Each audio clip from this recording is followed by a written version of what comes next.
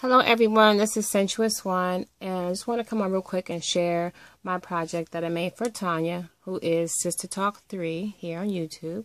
She's having her 60 subby challenge giveaway, and we were to make an altered Christmas ornament with the colors pink, white, cream, silver, light blue, and the shabby chic kind of feel. And we had to include two of the following, which were bling, lace, flowers, stickles, glitter, or feathers.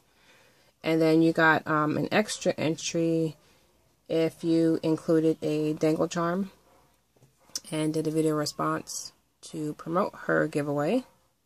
And you also get extra entries for sending the item to her. So, just wanted to share real quick, this is the ornament that I've created for her.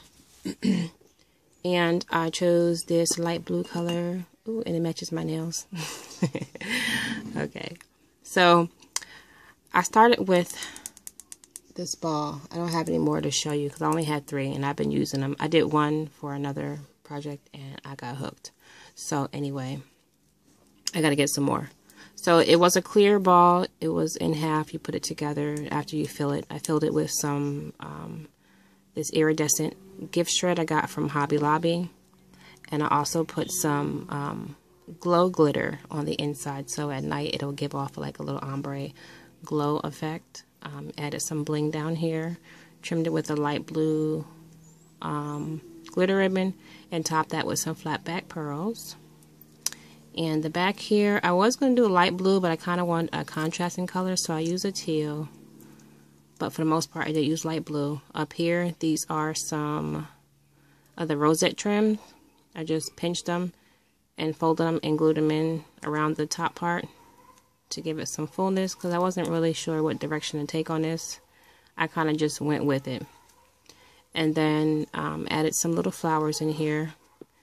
Added some this flat back pearl here as the loop. And this here kind of hangs in the front, but the way I'm holding it, it keeps moving. It'll kind of lay right here. But this is the little dangle charm that I made with some light blues and pearls. I'm trying to get the focus. Okay. Some light blues and pearl beads on it. And just dangled it from this little chain. I didn't want to make it too heavy, because then the ball would be sitting lopsided. So, I think that's pretty much it.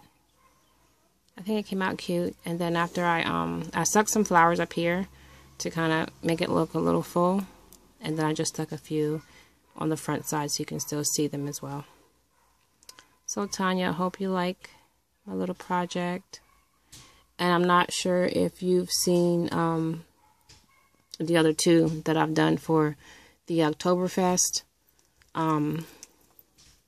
One of those 2 pink ones are yours as well. So I'm not going to tell you which one, but you'll get it in the package when you get this one. So this is my project for Tanya. I hope you guys enjoyed my little project. If it'll stay in a jar for me. And I thank you all for watching, and I'll see you in the next video. Bye.